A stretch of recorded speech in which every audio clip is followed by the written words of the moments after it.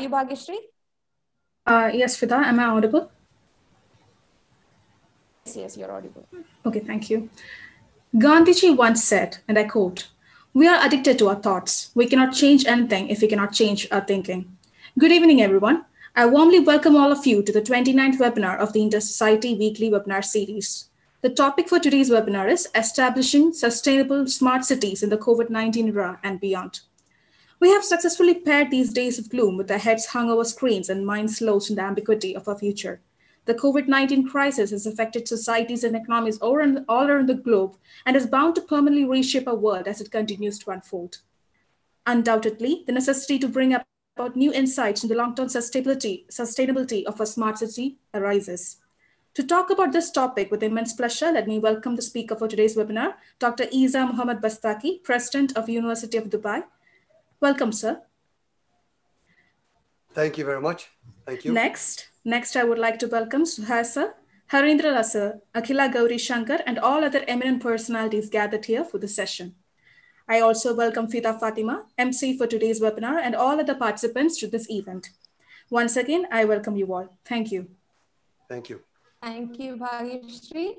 So now I would like to welcome Engineer Suhair AK of the Waqf Maulavi Foundation Trust, who is the chair of IEEE IEEE Kerala chapter, to introduce our speaker. Can we have you, sir? Okay, good day to all. I'm extremely happy and most privileged to introduce the distinguished speaker of the day, Professor Muhammad Al-Bastaki, and share some golden memories of our earlier association. Professor Bastaki is an Emirati, meaning UAE national by birth. He hails from a famous Bastaki family in Dubai. His grandfather, Abdul Razak of Bastak, an astute businessman, was invited by Sheikh Makhtoom II in 1895 to settle in Dubai.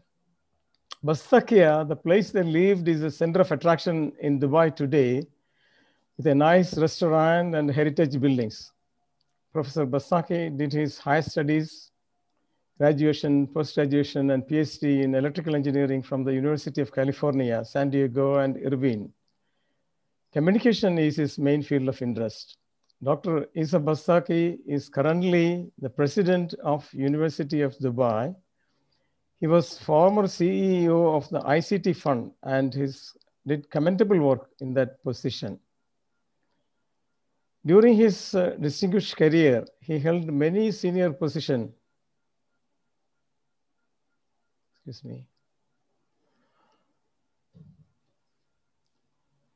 Including the Director of Education and Technology at the Dubai Silicon Oasis Authority, Chairman of the Energy Section of the UAE University, and Chairman of the Technology Section of the Technology and Energy Research Center of the UAE University. Dr. Bastaki is one of the founders of DSO and RIT Dubai, and he is the founder of the IT Center in Al Ain Municipality. In 2009, Dr. Bastaki received the UAE's highest award, the Emirates Award for Science, Arts, and Literature in the field of sciences. He's a recipient of Sheikh Rashid Award for Scientific Excellence. In 2014, he received the Middle East ICT and Knowledge Development CEO Excellence Award. My memories of Professor Bastaki dates back to late 90s when Harindra and me took up the assignment under the government of Sharjah. We got connected with Professor Isa, who was then the chair of the IEEE UAE section. Having come from Kerala, a vibrant center of IEEE activities, we felt UAE section can do a lot more than what has been going on. When we conveyed this to Professor Isa, he asked, "Do you want to take over?" We said, "No, we only want to help you." Rest is history. Professor Isa built an energetic team, which included many Keralites, K.R. Venugopal, Taj Kollara, besides Harindra and me. We all enjoyed working under Professor Isa's leadership and guidance. UAE section grew much larger and won many laurels. We got connected not only with the leading universities and utilities, but also with great personalities like Professor Abdurrahim Kaib, who later became Prime Minister of Libya. Professor Isa is an inspiring personality with a smiling face, a sense of humor, and quick actions. He's going to talk to us on establishing sustainable cities, smart cities, the COVID-19 era and beyond.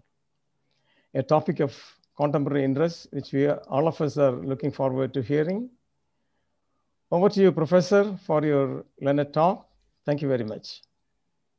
Thank you, distinguished fellows, Mr. Harindra, Mr. Suhair, Abdul Qadir, and the rest of the team.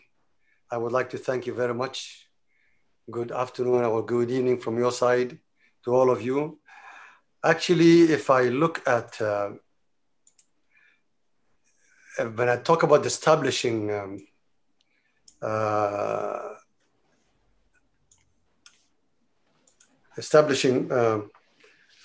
sustainable smart cities, it's very important to understand that I'm talking about sustainability more than anything else.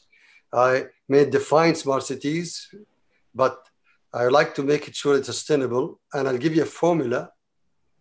That formula will help to establish this kind of sustainable smart cities.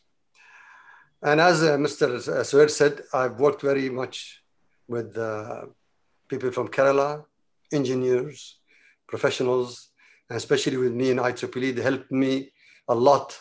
And I remember we also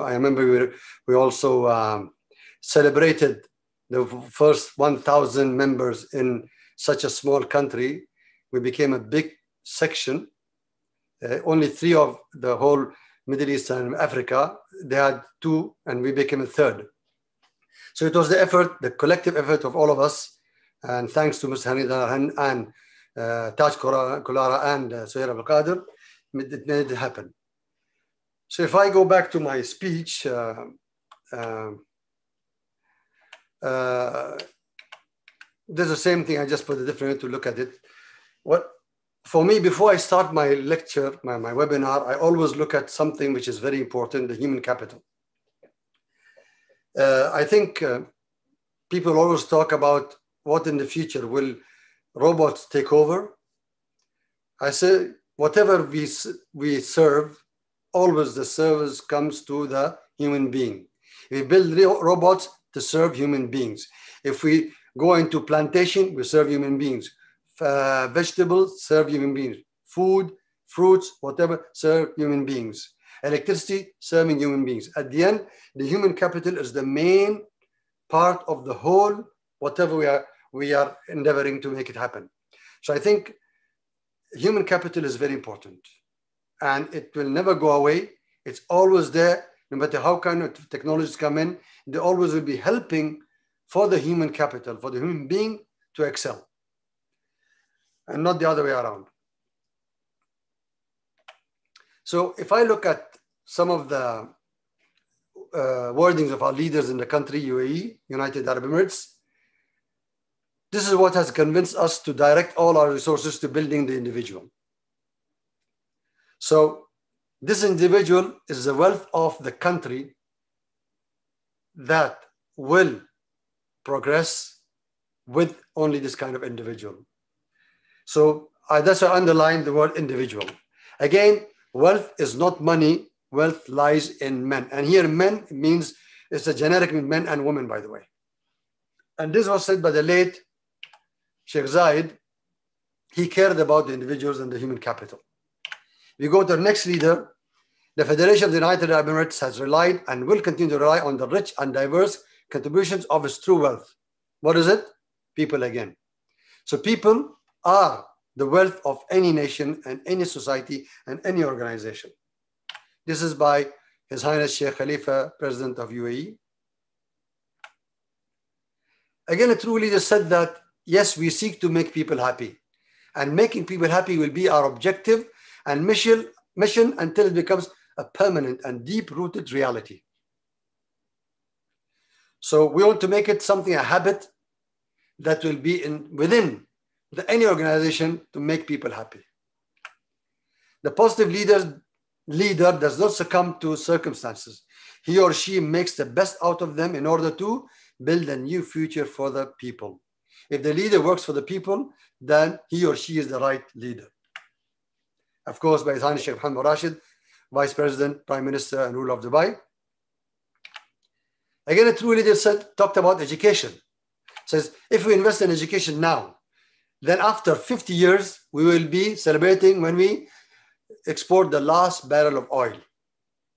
So this is a plan, a long-term strategic plan, not to depend on oil after 50 years, to completely be diversifying in the economy and make sure that every other sector will be as progressive as the others. And of course, he also said no place for those who lack science and knowledge. So it's science and knowledge is the foundation of the people who will work towards the progress of the country and the other societies. This is Highness Sheikh Mohammed Zayed. He is the Crown Prince of Abu Dhabi and Deputy Armed Forces Chair. Now, this is my speech. I will give you the formula in the first slide. If you feel that you got it, you don't need to attend the rest of the session, because I'll be talking about this formula. First, I'll talk about introduction and vision of UAE, requirements for sustainability of smart cities during that and after COVID-19. Number one, leadership and innovation. So this is one of the main part of the equations of the sustainability. The second is knowledge-based society ecosystem. Ecosystem has also some elements within education, quality and only quality, research and business development. Maybe I like to you can underline the business, so RNBD. The problem with some of the places, I'll talk more about it, that they look at research just to publish a paper or be promoted from associate to assistant to a full professor or assistant to associate, but they don't care about adding value to the economy. Then, let me just take this off. So, and the third one is innovation and entrepreneurship. And I'll talk about this also in detail. And of course, there should be a very robust ICT infrastructure.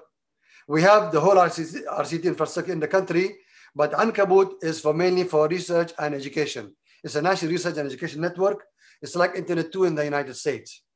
And Janet in UK and others also are there. Third element, so there are three elements: leadership and innovation, knowledge-based society ecosystem, and the last but not the least is future trends and technologies. So we need to foresee and foresight the future. We need to look at future foresight and see what is it we can do and draw scenarios. According to those scenarios, we build our present projects to meet the future trends. Of course, a summary. So this is my whole, so it'll take you 1 hour, take me 1 hour to finish. And anytime you can stop me if you want to. So post-COVID, what happened when COVID started? Then we had some of the things, right?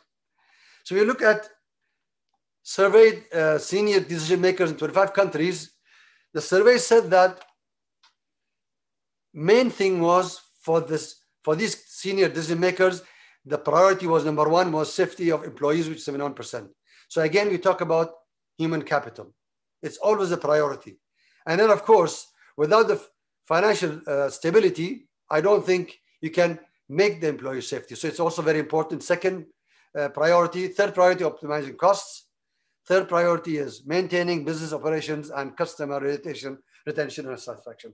They all are important, but these four are very important for the COVID era.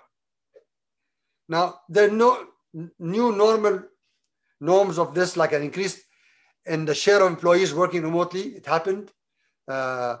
and then reduction of the need for office space, less digitization, business process, and so on.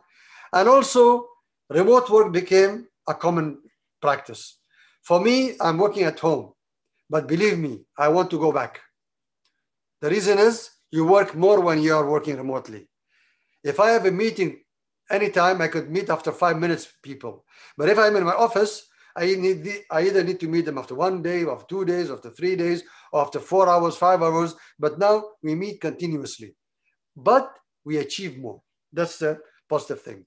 More online, more digital, high business mobility, more safety measures on an ongoing basis. Now we're looking at safety measures, more empathy, tolerance, and flexibility. I think these are the main traits of, even though a lot of negative things in COVID, but these are the good things that happen in COVID. Now, if you look at it, when the term manpower demand, it's important to actually consider ways of working. How? One of them is work. What work should be co-located and where? So you have to decide what work can remain at home, what work can be done more efficiently, and I think lots of them have been more efficiently, what work can be automated and what work can be eliminated. So I think these are the results of the COVID, which will continue with us after COVID. And it will happen, but social distancing will not be anymore, of course. They will not be there anymore, but work distance will be there, remote learning, remote working, it will be there, but not 100% in most of them. Now, in Dubai Airport, post-COVID, what happened is the following. When we started, the first time to open,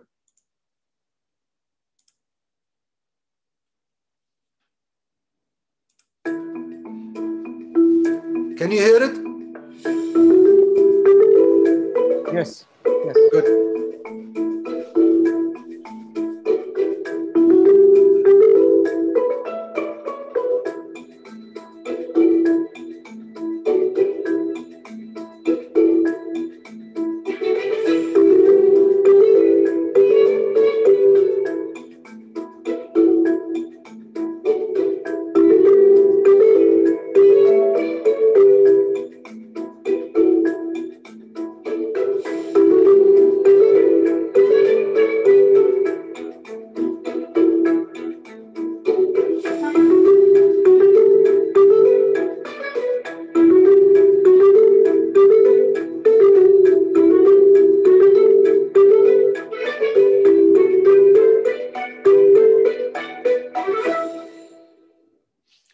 So you see, we try to become, try to be adaptive and become innovative in continuing the business process.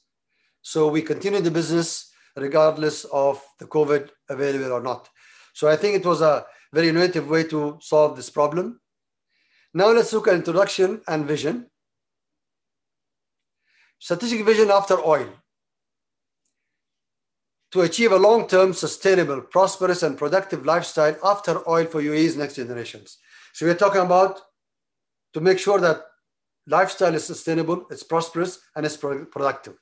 Once it's there, that means we can actually succeed in becoming sustainable even after oil. And of course, there are requirements to achieve that. The requirements are the following. As I said, quality education, research and business development, innovation, incubation, entrepreneurship centers, and robust, secured, high-speed, seamless, and reliable ICT infrastructure. These are 4 elements to make this a success. What's the goal? What's the result? Why are we doing this after oil? Is because we want it to be made in UAE, sold globally. And other societies can say made locally, sold globally. So if we succeed in these 4 elements, we will be making things that can be sold globally. Especially, we're talking about UAE because most of our income comes from oil. If you look at the history of electronic technologies, I'll go very quickly, so I don't waste time. You know, wired and analog communication started with Graham Bell in 1878. And then wireless started in with Marconi, even though there was proven that Sir J.K. Bose from India, he's actually the one who did the experiment of wireless, but Marconi got the recognition. It was recognized by IEEE, by the way. And then discrete, wired, wireless, then discrete communications, and Nyquist bound, which is sampling theorem 1928. Digital communication started with Shannon's theory and invention of transistor 1948. Satellite communication 57. Optical communication 1958. Internet, birth of internet was in 1969. Internet age, which was in 90s of last century, world internet networking, then information age in the first decade of 2000. And the second decade, knowledge age, smart cities, fourth industrial revolution, and cognitive digital age, which is future after the second decade. Second decade and third decade will go on. It'll be a cognitive, it's robotics plus cognitive intelligence, not only artificial intelligence. So fourth industrial revolution, there are some elements that empower fourth industrial revolution and support the fourth industrial revolution. Blockchain is something that people are talking a lot about. So this is a main element. Second element is Internet of Things. Third element is big data. And when I say big, it's really big. It's really huge. There was one project somebody had bought from Google, one exabyte just for one project. You can see how big the big data is. Then we have artificial intelligence, virtual reality, and augmented reality. We have robotics, we have biotechnology, nanotechnology, cloud computing, and 3D printing. Of course, these are some of the future technologies that are coming into being. And this is the main elements of fourth industrial revolution. But the technology of technologies has come already, is the 5G. Now 5G will stay for a while, even though there's a plan to have 6G in the end of this decade. But I think 5G will still be there because it's the technology of all technologies. We'll talk about those in more detail later. Now, X cities, how did they evolve? We started with eCity, remember, electronic city, services online. Then we have MCity, services on mobile. Then UCity, which is ubiquitous city. E and mobile services everywhere. And then smart city, which is knowledge-based, ubiquitous services to everyone. Of course, we can have smart classrooms, smart health, smart tourism, smart building, smart transportation. It goes on. Smart energy, smart agriculture, smart security, and smart list goes on. This is all we need to do an R&D in all these kind of big data, cloud, security, IoT, 5G, AI, CI, and it goes on, AR, VR.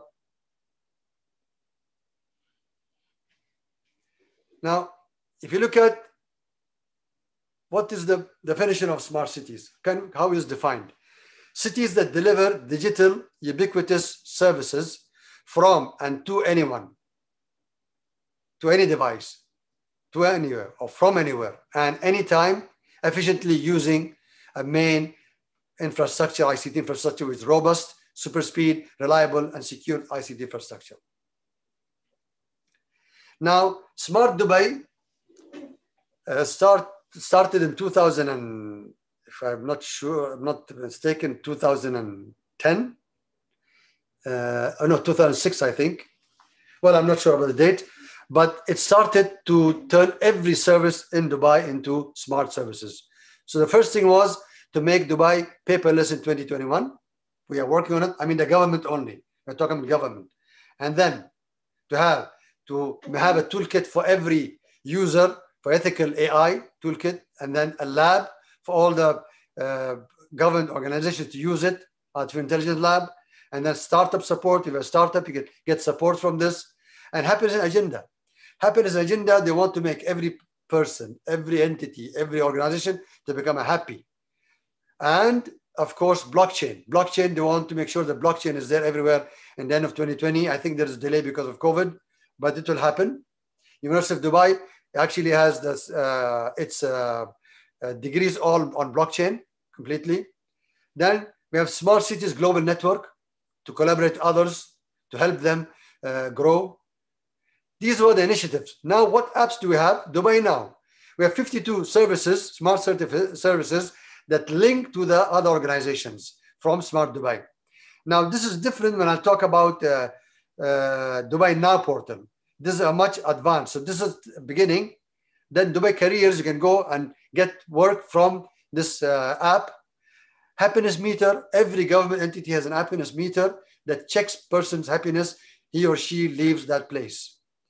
So we are trying to make people happy. That's why the services are becoming so good that most of them are getting more than 90% of happiness. Now, UAE Pass, of course, that's a signature you'll have everywhere. You don't need your ID card. You don't need anything. Everything will be through your mobile completely, the signature, everything. And then this is some kind of guidance to where you want to go. Rashid. Rashid means actually the guide, the guide. That's Rashid in Arabic. Then Smart Employee, Smart Supplier, you know, when suppliers for the government. Dubai Pulse is the backbone part of Smart City, and Dubai Now portal. The same thing I talked about Dubai Now, which is here. Now, this is actually everything is on one click. You go to the Smart, Dubai Smart app, you do everything from there. You're not linked to somewhere else. So that's the beauty of it. Everything is just one click. And then, of course, the GRP, Government Resource Planning. So this is the Smart Dubai initiative to make every government entity smart, plus every person and every government to be, every entity to be happy. Now, the second element is the requirement for sustainable smart cities, which is knowledge-based economy. Leadership was number one.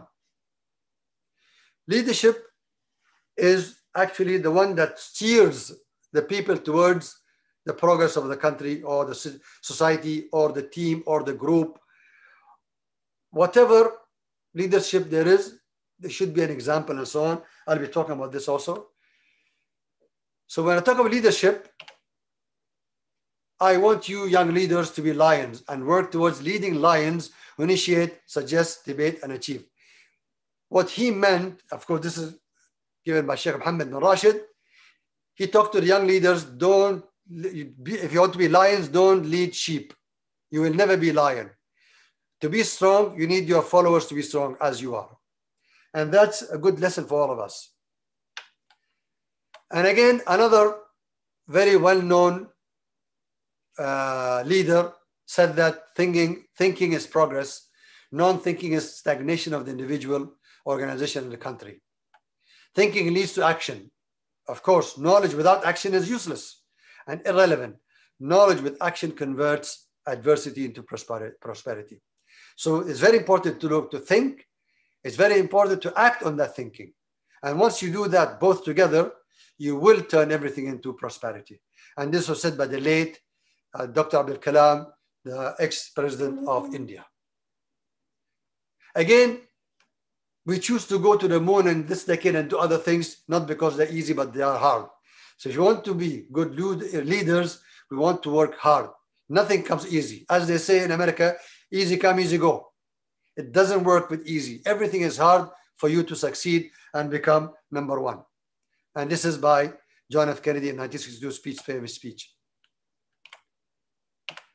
Leadership is a function of knowing yourself, having a vision, and be well communicated. You have to build a trust among colleagues and take effective actions. This is the formula for a successful leadership. But how will you recognize a leader? Leadership is like beauty. It's hard to define, but you know it when you see it.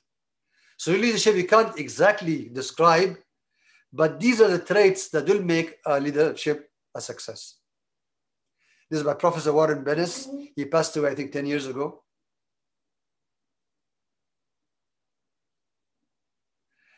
Now, what are the traits of the leader? A leader should have a vision. That's number one. And a leader should know how to plan to reach that vision. A leader should be ambitious and innovative.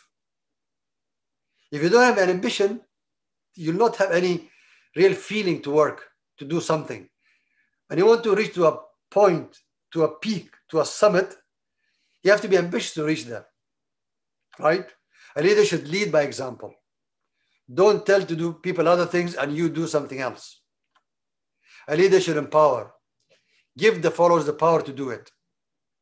If you have a vice chair, the vice chair should have the power to do everything, but empowering is not enough. You have to also enable, to give them the tools.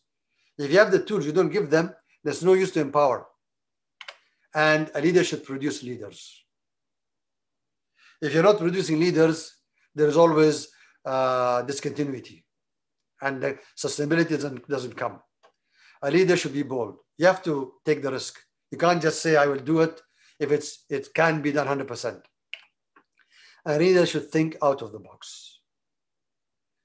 You have to always don't continue thinking into a small box or a big box. You have to open completely. Let your imagination be open, and that's where you be innovative. The last but not the least is a leader should create a favorable environment to bring out the energy and ability of the team. This creative and favorable environment is very important. You need to work and feel that you are appreciated for what you're doing. You are respected for what you're doing. You are loved for what you're doing. This is how you will excel. A true leader said also that in the book, an easy life does not make men. Men mean men and women, nor does it build nations. Challenges make men, and it is these men who build nations. The race of excellence has no finish line. So you see, once you have a goal to reach a peak of a mountain, once you reach it, you see that there's another peak in front of you. So there is no finish line. You finish one line, you go to another line, another peak. Simplicity starts in the heart, away from negativity and pessimism. So you have to be always optimistic, always optimistic. Even something negative happens, you think it's negative, you always look at it as an opportunity. A true leader is one who creates a favorable environment, which is said to bring out the energy and ability of the team. A great leader creates more great leaders and does not reduce the institution to a single person. Change or you will be changed. If you're a leader, you have to tell others, you change or you will be changed. Leaders who neglect the good of their people will be forsaken. Leadership is a service, not a gateway to privilege. If you think you are a leader, so you have a lot of power, you're mistaken. It should be a service with this leadership. Of course, this is extracted from the book of Reflections on Happiness and Positivity by Sheikh Mohammed bin Rashid. Second, of knowledge-based society is smart education. Number one of this, quality and only quality. So UAE leaders in response to COVID, if you look at COVID, one leader said schools have stopped and universities have closed, but education will not stop. Education as health will not stop in all circumstances. That means it's a red line. You can't cross it. You have to have schools, you have to have education no matter what the situation is. Even if you sit on the ground to learn, you have to learn. And this is very important. Why UAE was ready for COVID. For the last 10 years, we have been investing in intelligent learning, electronic and smart services, and emergency and disaster preparedness. Today, we reap the fruit through the continuity of our education process and our basic and proactive government services in dealing with global health conditions by Sheikh Mohammed bin Rashid. And also, the whole world is going through difficult circumstances. The UAE is fortunate. Why? Besides all the services, smart services, circumstances are even easier because of several key factors. The first of which is a concern of the cadres who have taken responsibility for confronting the emerging coronavirus in the front lines from the beginning. So we have those frontliners that protected the society. And they were very sincere, very dedicated to make it happen. This protected us a lot. And of course, he said, medicine and food are a red line. No matter what happens, medicine will always be served. Food will always be there, will always be supplied. So food and medicine are red lines. So the government will be working on it. This is by His Highness Sheikh Mohammed bin Zayed. This is what our leaders did, not only said, did in the COVID era. And still now we are in the COVID era. Now, what is a smart education? Smart institutions are institutions that deliver digital, ubiquitous educational services to any student from any instructor, anywhere and anytime, efficiently, using digital pedagogical tools based on a robust, super speed, reliable, and secure ICT infrastructure. So once you have this anywhere, at any time, from any professor to any student, from any teacher, no matter what, where you are, this is known as a smart institution. So every service is given remotely. Now in Dubai Future Foundation, actually they have a lot of initiatives in, one of them is the Smart Dubai. Plus others are coming. 10X is one of them, many of them. More than 775 million school children have been affected by school closures around the world as a result of COVID-19. The UAE has what? The opportunity to become a regional hub for online learning in the region. So EdTech is very important.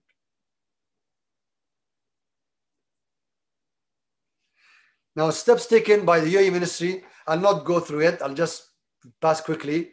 There were lots of decrees that made the lives of universities and schools, secondary, tertiary, and even primary before, from K to 12, to make it easy for us. So there were some exceptions given to the universities and the schools to have it, but there was one condition: as much as you can, don't compromise on the quality and the learning outcomes and the program learning outcomes and course learning outcomes. So these are the main things. So all these are the decrees of the Ministry of Education. It was for every general education, higher education, and training institutions, all of them.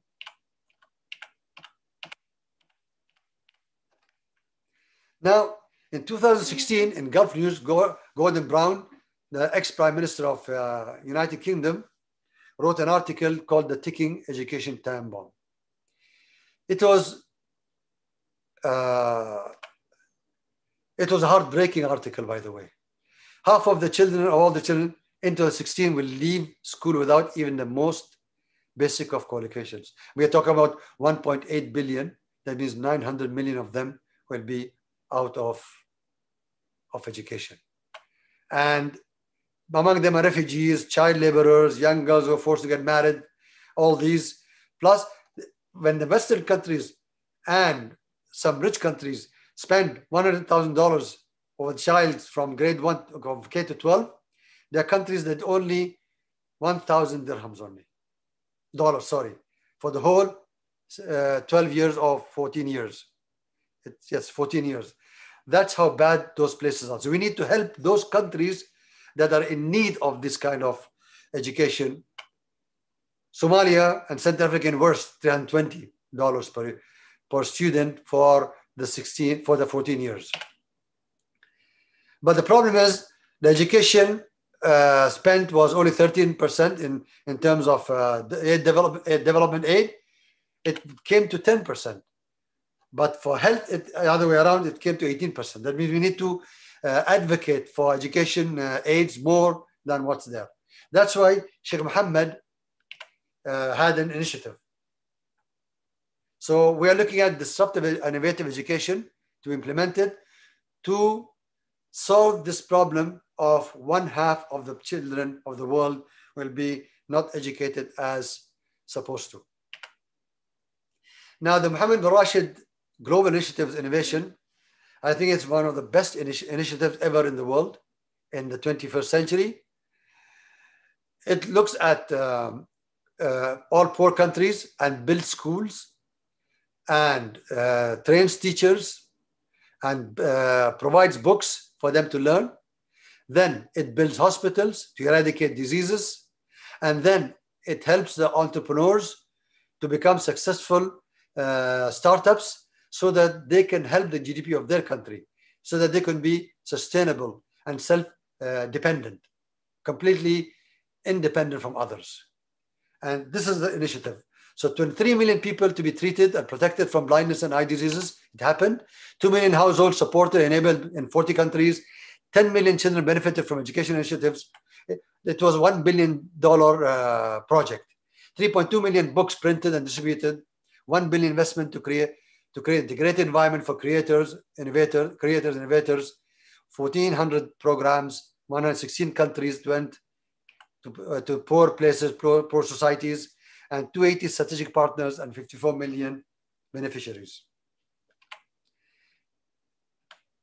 So they built 2,126 schools around the world, 400,000 teachers trained, 10 million children benefited from education initiatives, and 3.2 million books printed and distributed. It's a continuous, by the way, process. So it continues to grow. And I don't have the latest number.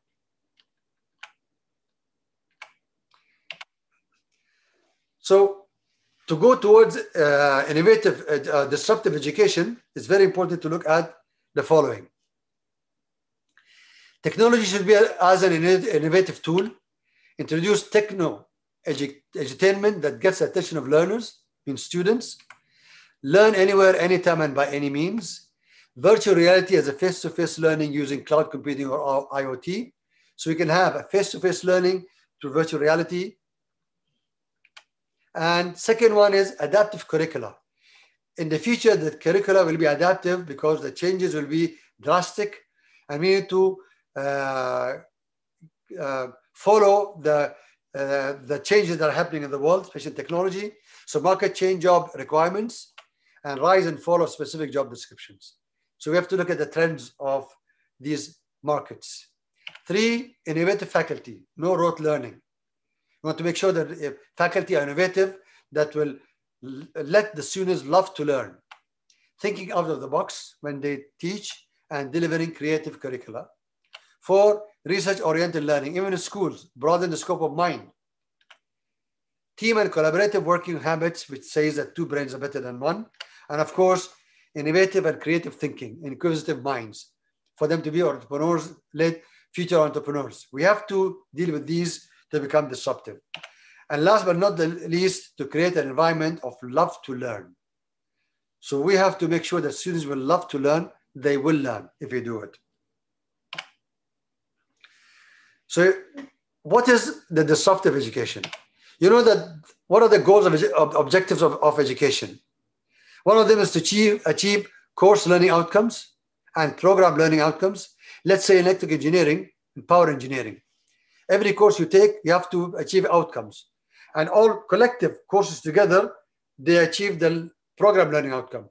If you achieve all of it, you get your degree, right? So the goal is to do all this.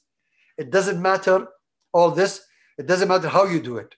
Secondly, you have to make sure that it's L to L. It's love to learn, explore to learn, experiment to learn, work to learn, and innovate to learn. All those should be a part of the learning process and the learning system. Once we do it, we will create that disruptive education. So, disruptive education explained, a flexi-time educational system. You don't have to go to university from 9 to 5 or from 8 to 6 or whatever. You don't have to study at 1 o'clock or 2 o'clock. It's a flexi-time education system and a location independent. You don't have to be in a certain area. You can be in a beach enjoying, and suddenly you realize you want to learn. You can go and learn. Plus, education on the move, driverless cars. You can also learn. A flexi instructor system, any worldwide instructor. You can have any worldwide instructor. The instructor will be evaluated, will get ranks, will get grades, and he can know how good that person is. And you look for your own goal. Where do you want to go? So you can learn from anywhere and use the blockchain to be paid in seconds, or maybe less than a second also, seamlessly. An open time degree system. So it's not a 4-year degree. And of course, we need a high-speed ICT system. Then what is the result? No worries of receiving education in terms of time, place, instructor, and condition. 12-year schooling could be reduced to a minimum of 9 years. And I say 9 years because less than 9, the student is not mature enough. Capacity building starts later. And university degrees could be obtained in a year, less or more. So it could be less or more or a year. This is disruption, and most of the standards of the world, they don't allow it. but it will come soon to allow, as long as you're achieving the goals of any degree. Now, this is just a commercial break, University of Dubai. But we have College of Business, Dubai Business School, College of Law, College of Engineering, Center of Executive Development with training. We have Entrepreneurship Innovation Free Zone. By the way, this free zone was a 50th charter of Sheikh Mohammed bin Rashid. He had 50th charter, and Article 6 says every university in the country, private or public, should have a free zone so that to produce entrepreneurs and startups. So the universities will have students graduating as academic degrees plus startups. And then Center of Business and Research Development, that's one. One of the things that, this is the campus of University of Dubai. One of the things that achievement of University of Dubai, which I think every university should follow, we became the world's first net zero energy campus, which is known as net zero energy building. The first in the world. What did we do?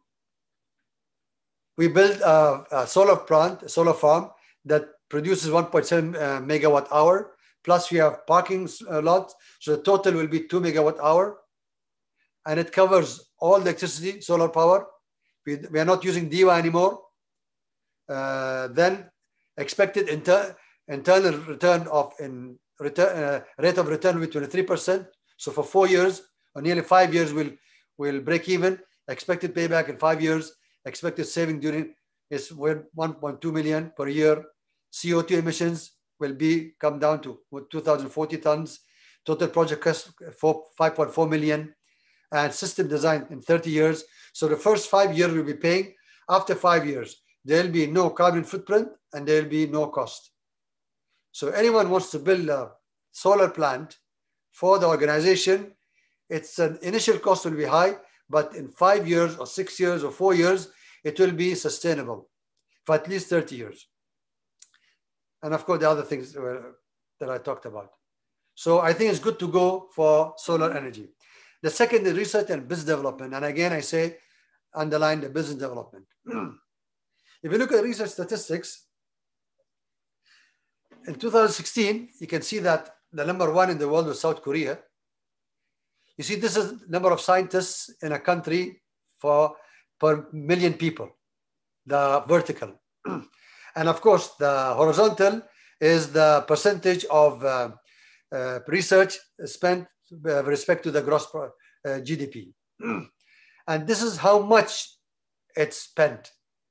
It's called GERD, gross expenditure on R&D. So the biggest is United States, second biggest China. But in terms of the percentage spent, South Korea was number one, Israel was number two, Japan was number three, and so on. Qatar was not bad at that time. It was 2.8, maybe, or 7. In 2008 or 17, can I drink water?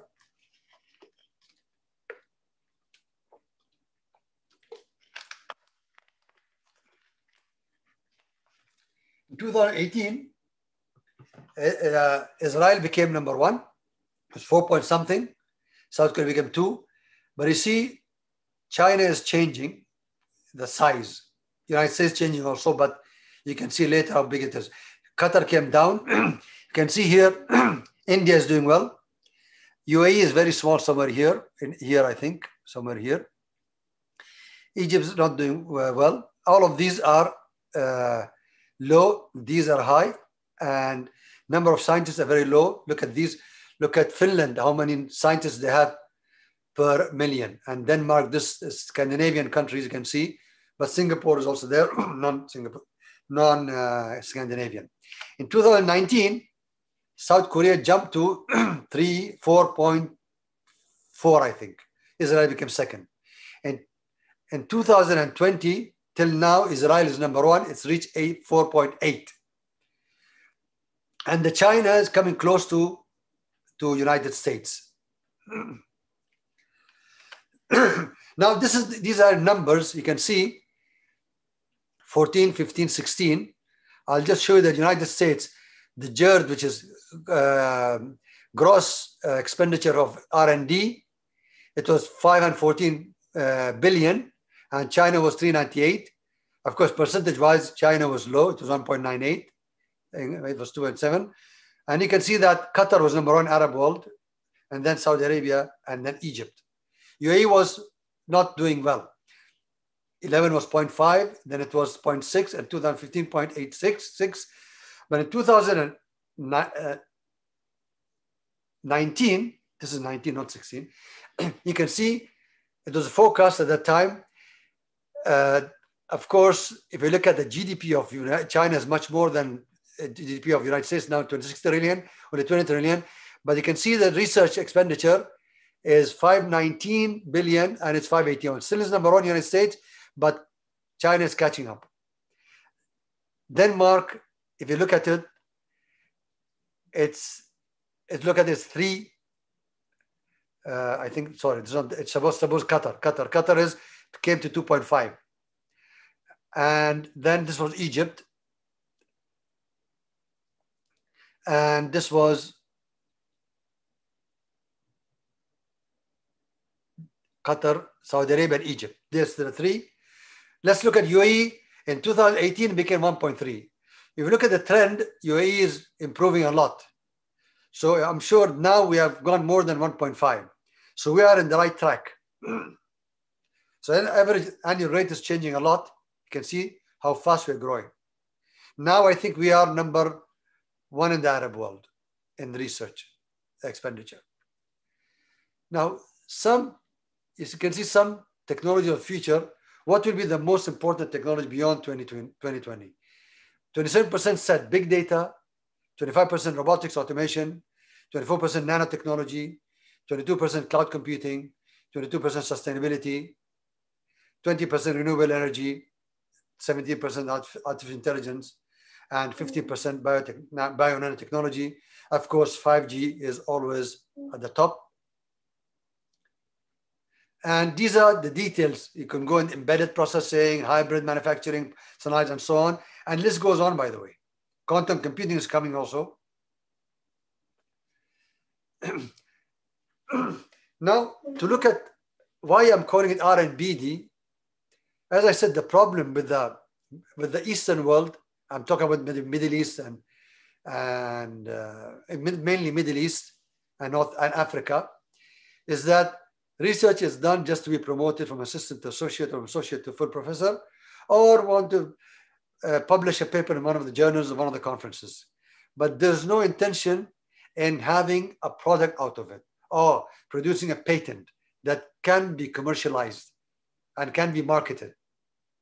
So I think we need to change the culture of this area to make sure that B is there. I know in Europe, United States, Eastern Asia, and Australia, they don't need the B because it's always there. They're all doing research and development using business-wise products.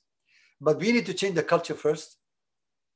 We need to make sure that academia are very active to prove to the industry that they're capable of doing research, applied research, and industry should also collaborate, but academia should start. Government should always either initiate funds or create some kind of culture, plus also have some kind of regulations to improve research. And of course, private sector always there to help as venture capitalists or as corporate social responsibility or as partners to help grow of R&BD. Third one, innovation, incubation, and entrepreneurship. The UN National Strategy in 2014 was National Strategy for Innovation was very important for all of us because we have priorities now to make it happen.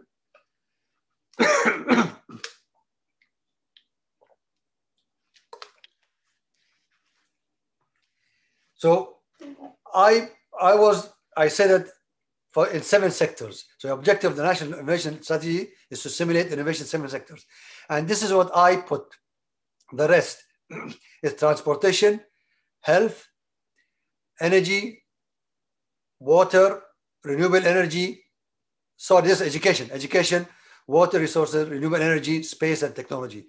These are the 7 sectors we have to innovate. Of course, There's not limited to 7, but the 7 are priorities only. These are the 7. And we already tackled all of them in the UAE. We have also entered the space sector, and we are trying to do more than that. If you want to be innovative, never underestimate the value of an idea. Every positive idea has within it potential for success if it is managed properly. A needle was invented one day, it became one of the most important things in the world now. So nothing, don't demean anything. Everything is important, but you have to have the right manage. You have to manage it properly and have the right way to do it. Of course, you remember I told you there that the biggest risk is not to take the risk. So you have to take the risk. You have to be bold to take the risk. And this is said by Sheikh Muhammad Rashid. He said, we have to take the risk, but it has to be a calculated risk, of course. Also says you miss 100% of the shots you didn't take. If you didn't take any shot, you'll always lose 100%. But if you take a shot, the possibility of hitting is always more than 0%. So it's better to take those risks, but of course, calculated risks. One of the problems we have, the greatest danger for most of us is not that our aim is too high and we miss it, but it's too low and we can reach it. We don't want to reach somewhere where we can. We have to make sure we have to try to reach where we can't. This is where innovation comes into being. But we don't have to forget about humanity. Albert Einstein said, try not to become a man of success, but rather to become a man of value. You add value to humanity. This should be your main goal, your main objective. Of course, it's not enough because what Edison says, anything that won't sell, I don't want to invent. So you need to live, you need to make money, but you have to serve humanity. So you put them together, you'll be a successful inventor. If you look at global innovation indices, you can see that I will talk about 2020. What are some countries doing to become high on GII? Let's look at Global Innovation Index. The first country is Switzerland, then Sweden, then United States. I'll talk about these 3. If you look at the Arab world, United Arab Emirates is number 1 in the Arab world. It's 34th. And India is 2nd, number 48. Saudi Arabia is 3rd, number 66. Tunisia 65, Saudi Arabia 66. We continue, Qatar 70, Morocco 75, 78, and so on. Bahrain, Jordan, Oman, Lebanon, Egypt, Algeria, and the worst is Yemen is 131. This is the last one here. Why GII is important? Because there's another one called KEI, Knowledge Economy Index. Knowledge Economy Index talks about 4 criteria. None of the criteria talks about knowledge creation. That's why it's not a good index to follow. This is a very good index to follow.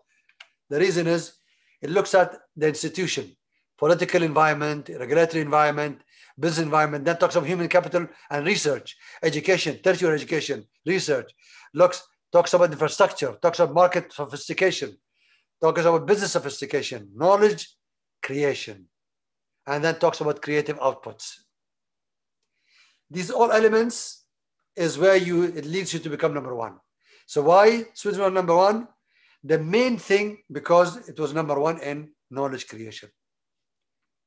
Of course, the others are either 2nd, 3rd, some of them maybe 30, but generally speaking, in creating is number 1.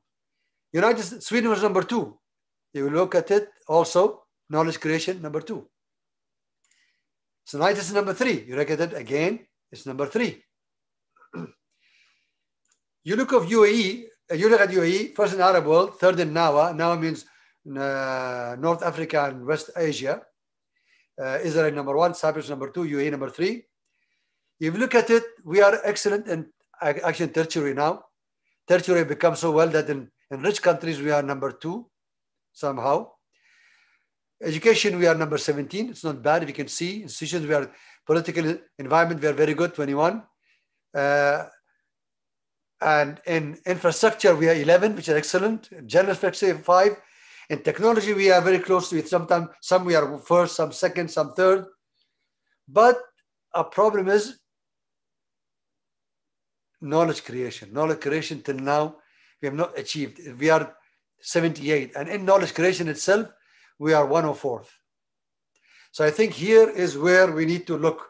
That's why we are emphasizing very much in UAE to fill this gap. We have already filled 50% of it. And next year, you'll see the difference. Of course, 2020 means the result of 2019. In 2020, in 2021, you see the differences. I think this one will come down. Last year, we were 34 in our rank. This year, 36, this year, 34. Next year, I'm sure we'll go to nearly 20 maybe. Innovation areas, technology innovation is important. The main thing, that's why I'm looking, because there's government innovation, innovation systems, business model, but I'm looking at technology innovation. It's the virtual and augmented reality, sensors, human enhancement. This means research areas, by the way. Biotechnology, artificial intelligence, robotics, advanced materials, 3D printing, blockchain, telecommunication in general, like 5G, talking about IT, information security especially, talking about and blockchain, talking about entrepreneurship, and then of course, which covers all fourth industrial revolution. These are the innovation areas we have to work on from now. If you want to incubate any idea, you always look at a model that you have an idea, you are reviewed, and then after you review, you pass, you go into an incubation center. So you have all incubatees right here, and every service is given to you. All of these are given to you. Some of the incubators forget the BAC, which is Business Accelerator Center, which helps the incubatee to be successful as a startup. So you need to give all these services. Once you give all the services, marketing, business development, sales supporting, accounting, legal, entrepreneurship training, mentoring, soft skills training, venture capital access. This is very crucial. We are weak in UAE in this, but we are working on it to make it happen. Already there was a new thing. There was a NASDAQ for SMEs and launched in Dubai yesterday. This will help the SMEs to get help from VCs, strategic partner access, recruitment, HR, IP management, intellectual property management, and technology support. If we have all this support, we can guarantee a graduate or a startup or exit strategy for it. Now in UAE, to become innovative, we had some awards. We had the annual Drones for Good Award, which I was the chair, an annual Robotics and AI for Good Award, I was the chair also, an Emirates Energy Award, I am the chair for 2 years. This continuing, but the first two, I think it's frozen till now. And then there's Hamdan bin Mohammed Innovation Award for Project Management. I am the vice chair of the board of trustees of this one. So we're working hard to make sure that UAE will import technology and transfer knowledge. We're looking at transferring knowledge. Mohammed bin Rashid Space Center started with South Korea to build a satellite. Satellite 3, Dubai Sat 3, which was Khalifa Sat, was built 100% by UAE nationals. So it was complete knowledge transfer. This is what we are looking at. There's a big project in Dubai started 4 years ago. I was a judge in this one. It's called 10X. I want to see what 10X is. I'll show you a small video.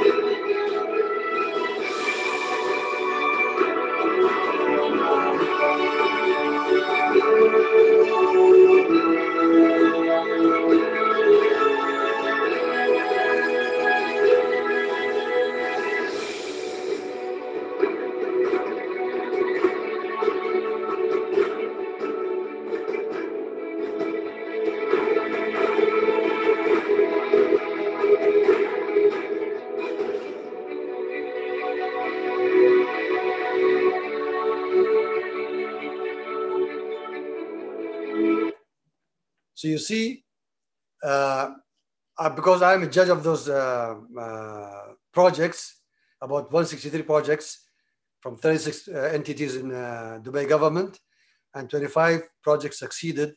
Believe me, if you see those projects in 2025, Dubai will be living like Star Trek era. Airport will be completely different. Every service is different. Drones everywhere, taxis everywhere, flying taxis, I mean. It will be so much different, you'll not believe it. And this is exactly what's happening now. So the Dubai government is working on so many projects, 25 of them, to make Dubai faster than any city in the world. And it will happen. Of course, the infrastructure is very important, especially Ankabut for education and research. I'll be passing by quickly. Future technology and IoT. Machine IQ will be coming into being soon. Any machine, television you buy, it will be graded by its IQ. Depending on the IQ you will buy, it has thinking. It will be thinking humanly, it will be acting humanly, thinking rationally, and also acting rationally. These machines, television.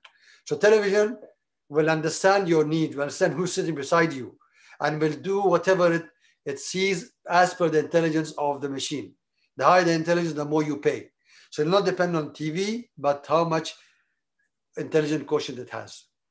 So television will have an IQ, coffee maker will have IQ, refrigerator, air conditioner, house, car, road navigator, phones, any device, and the list goes on.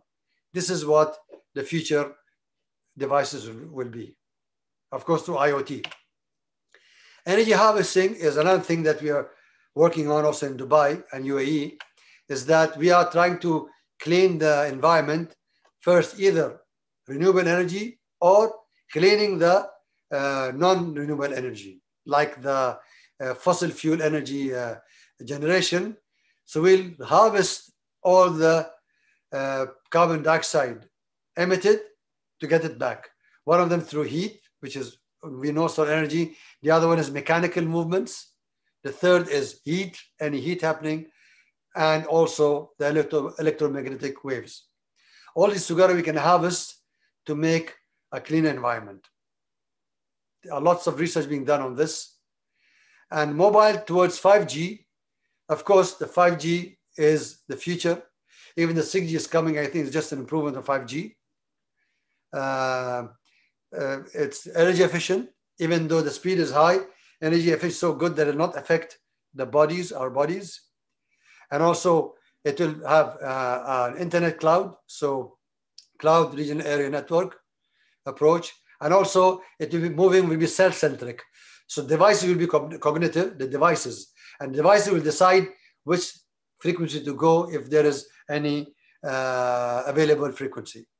And then more intelligent terminals, especially mitigating interference, either communicating directly and so on, communicating directly to other devices, plus new technologies like massive MIMO, full duplex, and talking machine to machine. What is it happening? It's going to be 20 gigabits per second downlink. The peak data rate for current LTE cells is about 1 gigabit, and the uplink is 10 gigabit per second. 20 gigabits will split between all of the users, of course. The more users, the less you'll get, but they're guaranteeing 100 megabits per second. So it's a guaranteed 100 megabits per second anywhere you are. Minimum 1 millisecond latency. This is, I think, a breakthrough. Of course, I think we'll go for 4 milliseconds, but 1 millisecond is the minimum required. And this will be good for remote surgery because there's no latency, there's no delay. Everything is live. You can do it without any hiccups. So it's very good to do everything online. 1 million connected devices per square kilometer. This is where IoTs will come in. And 5G, they're working hard to make sure the IoTs are ready to implement it for 5G. 1 million is not a small amount in 1 square kilometers. Of course, that's the other standard, the moving. The moving is until 0 kilometers movement to 500 kilometers per hour, the 5G will guarantee good thing. My son tried the 5G on Sheikh Zayed Road in Dubai. He got 873 megabits per second. 873. That's how it moved. He was going 120 kilometers per hour. It's especially good for the trains. You don't need a Wi-Fi or anything. Now, cognitive antivirus technology is known as Cognitive Early Warning Predictive System. A book written by Dr. Rocky Terminini talks about protecting the bodies, because future everything will be wireless. You'll have a capsule swallowing capsule that will take care of your body, will give you insulin, will cut something. If you hack it, you will kill a person. So you need something called cognitive early warning predictive system for smart cities. That means we need to predict earlier before it happens. And this is the story of smart vaccine. And this smart vaccine will be on. It's the digital immunity system will be mimicking the biological immunity system. So we can use smart vaccine the same as biological vaccine. And then we'll have vaccination as a service for cloud services. Of course, you know, cloud computing, software as a service, infrastructure as a service, platform as a service, vaccination as a service, and health as a service. All these are coming. But now, Dr. Rocky Terminini has written a new book, just come out a month ago, called DNA Deep Hacking, Drone-Assisted DNA Sequencing Biohacking. We're talking about protecting everything. Bio means mimicking the bioengineering. Internet of Things, I'll not go through it. It does everything. Plus, you can study with me also. But the thing is now in Tokyo, everything will be IoT. I mean, the shoes, the wearables, the boats, the canoes. The doctor will know if the sprinter has a problem or sprinter is doing well. And the trainer will know how good he or she is doing. Can help as it goes through the IoTs in the ball, in the hat, in the whatever you're wearing, in your hair, in your t-shirt, in your rackets, anything. And this, of course, was from a paper from Francisco Maroto. He's an expert in IoT.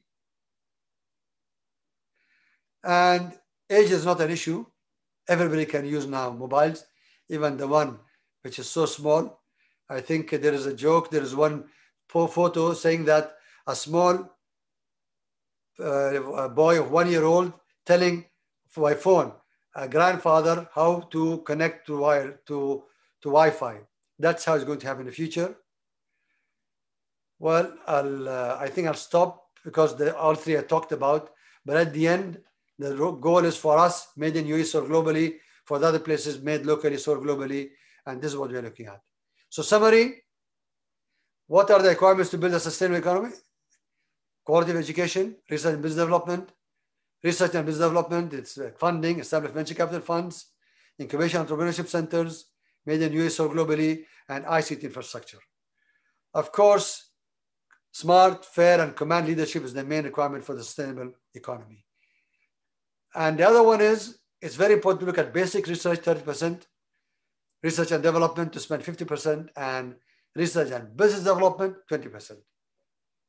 So what did the famous Schwab say, Professor Klaus Schwab? We need leaders who are emotionally intelligent and able to model and champion cooperative working. They'll coach rather than command. They'll be driven by empathy, not ego. The digital revolution needs a different, more human kind of leadership. And I think he is describing the leadership of UAE, which we are proud of. So we know that the future favors the bold. In his famous book by Lester Thurow from IT, he has written that book. I say the future is what our imagination leads us to. The future is what we create now, today. And the imagination of the future is limitless. Thank you all very much. Thank you, sir. Sorry, I took a long time. Yeah, so can we move on to the question answer session now? Yes, please. Sure. Okay, so there's a question from Tyler Ananthakrishnan. In your assessment, how long roughly will it take for a big country like India to achieve the concept realization of smart cities in full? I think India is much more difficult, of course. It's a huge country in terms of area, also in terms of population. But you have to go city by city. Cities you can. As you, long time ago, you had Bangalore, and the other city you had, the two cities we have, can't remember the other city. So you had already these smart services, but it wasn't serving the community. It was serving the world. So I think you need to go by these rules in every city. You can start with 5 cities or with 10 cities and slowly grow. But it depends, what are your capabilities? Believe me, smart city capital cost is high, but in the long run, it will prevail. It will actually be return of investment it will come in 5 years or something like that. Like we did in renewable energy, it happened. So I think you should start it. Once you improve your economy of the country's GDP and improve the lives of the people, you'll not find anybody hungry. And no poor people will be there. I'm not saying poor means there are people who will earn less, but if you don't find somebody not having food and living in a clean place, you can't do it through this. If leadership is not successful, it will never happen. Okay, sir. Yes. Thank you, sir. So the next question is from Shweta. And how can students from India be part of UAE in building smart cities? I think we have. I have one video, which is 7 minutes. It's about so many projects we had in the Future Foundation. And I think 2 or 3 of them were from India. So I think a lot of opportunities are there for the projects. But you need to be innovative. If you're being innovative, that others have not done it, what we are looking at is something that others have not done it. As Star Trek, always we are going to a place where nobody else has gone before, right? So we want something that's innovative and it's different from the world. You're going to be ahead of the world. If you do it, believe me, you're the first one to do it. We have many companies in UAE and Dubai are Indian businesses. We have them, many of them, not 1, not 2, not 10, but a lot of them. Indian community is very strong in UAE, and they are the first largest community in the country. We are the 5th, maybe or 6th UAE nationals. We are at 10%, but I think you have the chance to be that, but you need to create your startups that will serve this. As in terms of getting jobs, it's become difficult nowadays. So jobs are more difficult to get nowadays, but projects, yes, you can do it. You know, one of the things that we were doing, I remember I told Emirates Energy Award, the one who was doing the assessment for us, you know, we have like hundreds of projects coming from all over the world. An Indian company, it's part of the government, it's called NPC, I think, and they were doing completely. So we outsource this to them. If you have the capability to do, so you have to always go to Dubai Smart app or go website and look at those. Where one of them is to find where the projects are. Find those projects, and then you can apply for it. Okay, sir. So it's like innovation is what matters, and yes. Right, sir. Yes. So next is a question from N. Ravindranath. How can India expect to build a smart country after COVID-19? How long COVID-19 will remain in the world? Rebuilding the damages caused by the pandemic will take how many years? These are the basic questions we need answers. He would like to know your suggestions. Well, I'm not a foreseer. I can't forecast the future, but I can have some kind of idea. One of the things, by the way, look at the webinar. Look at the education remotely done. Why COVID only affected the health of the people and some economies, but it didn't affect the education and some other works and businesses? Because there was technology. Technology is where you need to go to become successful in the future. And in India, you are very well made in software. and software engineering. You need to go to produce more than that. Is there one smartphone, one smart device company that's competing with China and South Korea, and Japan and United States or Europe? I can't see one, right? Maybe you can own one outside. You need to build your own, not just software. When you build all these, you will be capable of taking care of the COVID. COVID, as experts say, it will stay for 2 years. And because the vaccine as a process, it'll take 2 years to finish. If you expedite it and go fast forward, it may finish in 1 year. So some expect that maybe in March 2021, we could a little bit relax. But nothing is known. Technology will help. Even I think the solution for virus, technology can help. Because biomedical engineering is a big part of medicine. Without it, medicine will never excel. So I think technology is a must. Future technology is a must. But the virus will stay. I hope that in March it finishes. But if you say so, it could be March 2022, what others expect. But I don't know. It's not final word for me when it finishes. Okay, sir. There's a question from Mohanan Nair. Sir, how big will the participation of UAE in the upcoming NEOM project, Smart City in Saudi Arabia, which is said to be the largest of its kind? That really, I don't have any information. So I don't know. I can't respond to that. I don't have that information. I'm sure that we are helping a lot of countries, but I don't have it. Okay, sir. So there's another question from Tayala Ananthakrishnan. So she mainly focuses on signifying the problem that our country faces. So in India, poverty looms large. When there is no food for the stomach, how can anyone think of this education that your concept suggests? Well, the problem is education, because there's lack of education. So of course, people will be poor because of lack of education. Why did I talk about the global initiatives? It's going to communities to help the education to succeed and eradicate the power and help those entrepreneurs.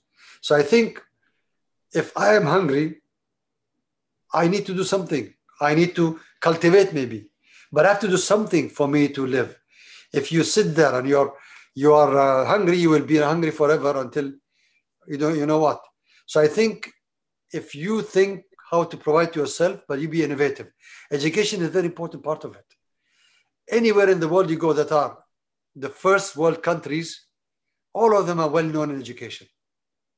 So that means education should be there. Even if you're hungry, learn as much as you can. Now the education can go everywhere. So if government of state or the whole government of India, if they can provide education to everywhere wirelessly, then you can be sitting down somewhere and planting something. At the same time, you can also learn.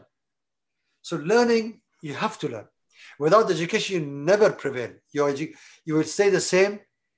Look at China, the second economy, I think the first economy in the world. But in terms of R&D expenditure, they're the second.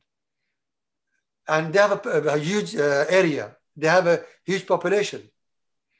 But still, they're doing well. So I think education should be a main part of it. Even if you're hungry, try to learn. Believe me, you'll not be hungry when you learn, because you can do something that can help you to become better. Yes.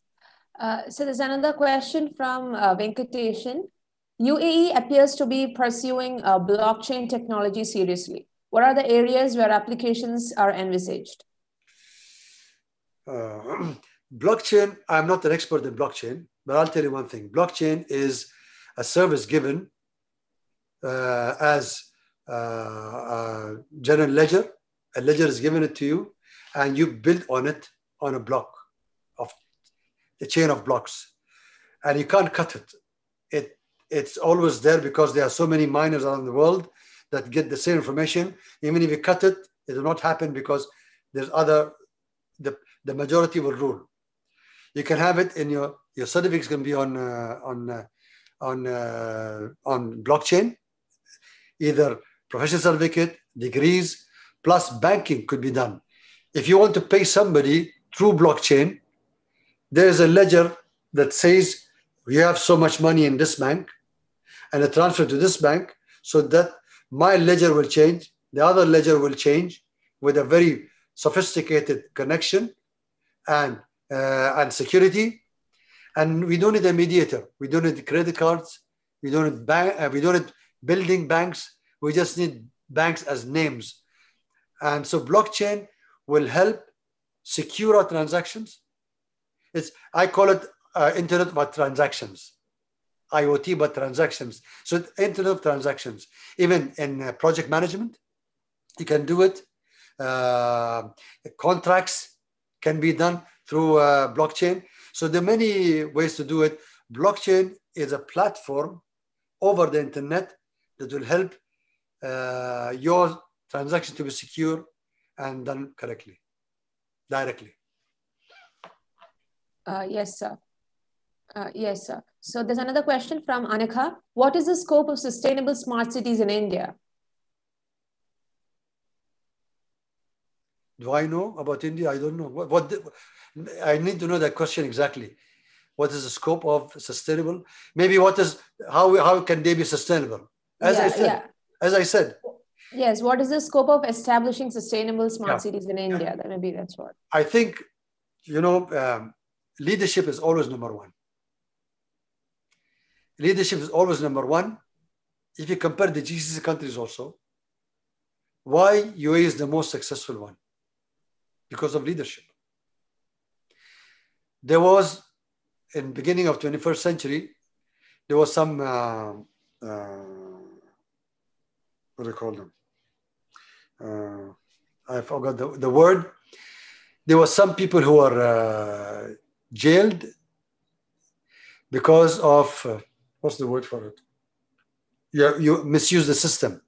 Anyway, so they were jailed, and out of many numbers, only few of them were actually guilty. But the whole Dubai learned the lesson, don't do it. Corruption, but try to remove corruption. So there was some corruption. From that day, the corruption became nearly, I can't say nearly zero, but it has to be there. So I think the leaders should take care of corruption. Every city, every state, they should look at the corruption first, how we can solve it. This is where leadership comes in. If you do that, believe me, you will be the most powerful or second most powerful or third most powerful. The worst thing will be the third most powerful country in the world. Get rid of corruption. That's the job of the leadership. Once leadership is successful, then you do other ones. Other ones are easy to do. Because you have the brains, you have the resources, all kind of natural resources you have. So you are rich in everything. You need a good leadership to do it. Yes, sir. There's another question from Dr. Anand Panikar. Focus on people and happiness is great, but centralized control through technology may contradict it. Please comment on it. There's no centralized control. It's not centralized control. It's an indicator. For me, I am in University of Dubai. I give services to students. If the students don't like to give me 50% or 40%, I will go and try to improve. So it's an indicator for me. It's not centralized that you have to be happy. No. We will, the entities, the government entities that are working in Dubai, they want to serve the people correctly so that their business will grow. Their services will grow. So I think it's not centralized as much as giving you an indicator to become better. It's like you have iOS, you have other things, ISO, you have ISO, you have other things, all these you have. Why? To know where you are and how you can improve. So this is an indicator. If we have a measurement meter, that we can do it for ourselves or give it to the Dubai Smart to check for us. It all depends on mine. I have the choice. but it's not centralized. It's improving ourselves only. Yes, sir. There's another question from Anukha. Currently, India is moving towards becoming the most populated country. How do you think this will affect the implementation of the concept of sustainable smart cities in India? I don't know. They keep asking about India. I'm from UAE, but I know good about India. I can speak. I'm Hindi baat karta hai. I mean, Hindi jante hai nahi. So I can speak Hindi, and I know India a lot. I'm a good friend of India anyway. So the question again, how? Sir, currently, India is moving towards becoming the most populated country. Yeah. Yes. So how do you think that this will affect the implementation of the concept of sustainable smart cities? I think when we talk about smart city, we're looking at betterment of people. That's the main goal. And it will not work other way around, because smart cities give you services easily and quickly with no delays. So you will be free to do more other things. I think smart city means that your services will improve. Once the services are improved, by the way, the corruption will go less, because service is done automatically without interference. And if it goes through a blockchain, then even corruption will be zero in the blockchain. So I think smart cities will help India to become, to live better. Population increasing, yes, but one day will come, you need to control it. But at the end, China is bigger and they're doing well. Yeah. So there's another question from Professor Hariharan. Creativity and innovation are subject to deterioration with overstructuring and need for conformance. How do you tackle this? Innovation? Innovation are subject to deterioration with overstructuring and need for conformance. How do you tackle this? That's why do overstructure anyway? I don't know. You see, anything deteriorates. But the thinking always improves. The brain deteriorates, but the thinking is always better. So I think innovation will not deteriorate. And once you innovate, actually you have done something good for yourself and for the humanity. It will continue. Maybe you're talking about don't pressure yourself. Well, people pressure themselves to do so many things. You want to be innovative, you have to do pressure on yourself. Today you'll do pressure on yourself, tomorrow you'll relax. Because at the end is the result that counts. Once you have the good result, you will forget about all those things. It will never deteriorate. So don't think of a structure of something will deteriorate. Anything will deteriorate except thinking. Brain also would, but thinking will not. You are the one who will control your thinking. Be positive, you can do so many things. Never look at something impossible, look at something that is as a challenge. Anything in front of you, it's a challenge. I'm telling you, any engineer here, if I tell you design anything, will do it. It's an electric engineer, any design that you think is impossible, you can do it. But is it feasible economically? Maybe not. So nothing is impossible, everything is possible. 100 years ago, nobody would dream what we are today. They would say it's impossible, no one can do it. It will happen always. So there's always a progress. It will never come back again. It never return. Deterioration is not there in innovation. Yes, thank you, sir. So that's with the question answer session. And so there are many comments in the chat box emphasizing on the information that you shared with us. It's really good. And especially what you talked about education and the importance of leadership. I would say that those are the key points that you emphasized many times. And that was really good, sir. And so before we move on, I would like to request everyone to kindly fill the feedback forms, which is attached along with the invitations. And those who have registered will be receiving a recorded video as well. And so next, now I'd like to request Akhila Gauri Shankar of CSI Trivandrum chapter to give the vote of thanks. Can we have you, sir, ma'am? Hi. Thank you, Fida.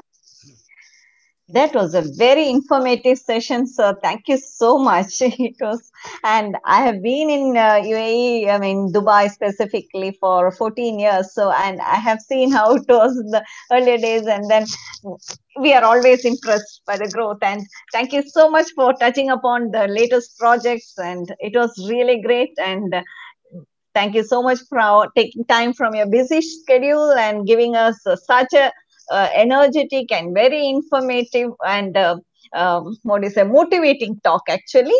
Yes, we are really impressed to see. Yes, 10x, that was a very beautiful video, and we are wondering those 25 projects, we'd like to learn more on it. Of course, I'll Google and find out more as well. Sure, everyone will say yes, it is disruptive innovation. You have touched upon so much. You have motivated us all, sir. Thank you for that great speech. And yes, we all need sustainable smart cities. That is the need of the hour. And I think COVID has in a way helped us this into getting all this education online and all that. So it is a blessing in disguise to get more into this line, I believe. Thank you so much, sir. Sincere thanks to you, sir. Thank you for inviting me. Thank you very much. Yes. And our special thanks to our Mr. Suhair for introducing our speaker of the day. And yes, Harindralal sir needs a special mention because he has been great in getting us all these sessions in a sequential manner without any disruption for during this COVID period. Now we are on the 29th session of this current series because of face-to-face cannot be done. So this online series, it is going on very beautifully because of the tireless efforts of Harindralal sir. Thank you so much, sir. And let me thank Bhagyashree also for giving the welcome note for our speaker, and MC Fida for the beautifully coordinating the session. And I really express my sincere thanks to all the leaders from all the chapters. I mean, all the that is part of the societies: IEEE Kerala Section, Institute of Engineers, Kerala State Center, Computer Society of India, Trivandrum Chapter, Project Management Institute, Kerala Chapter, Internet Society, Trivandrum Chapter, Vaikam Maulavi Foundation Trust, Trivandrum, and IEEE Engineering, Medicine and Biology, Kerala Chapter for joining the hands and making these sessions very lively and very interesting. Each week, we really look forward to the topics that we get to hear from learned and very experienced speakers. Thank you so much, all leaders. And thank you, participants, for giving us a very interactive session by all your great questions. Thank you so much, all of you. Now I hand over to Fida for giving the details of next week's session. Thank you, ma'am. And sir, I would say it is really good that you commented on how we can improve, how the Indians can improve on their on developing smart cities and many other things as well, as you told. And as ma'am said, Harindralal sir's efforts to conduct these webinars are really appreciable. And these webinars are really informative and a treasure when it comes when you are spending such times in between the pandemic and you're all in your homes, and when we get such information, it's always worth it, sir. And thank you, Harindralal sir, also. Yeah. And I would like to thank him also very much, and Suhair also, my friends. Yes, sir. And so I'd like to inform all of you about our next talk, that is the Inter-Society Weekly Webinar Series talk number 30. And it's really, we are approaching the 30th talk. So you can just imagine how far we've come. And it is, the next talk is on Building Institutions of Excellence, a Holistic Approach by Professor M.S. Rajeshri, PhD. She's a Vice Chancellor of APJ Abdul Kalam Technical University, Kerala. And it is on the 4th of November, Wednesday, from 6 to 7 p.m. And once again, I would like to thank everyone for this session. And with this, we have come to the 29th talk of the Inter-Society Weekly Webinar Series. And once again, thank you, sir, for sharing such a moment with us and for sharing all the information that you have. It's really worth it, sir. Thank you so much.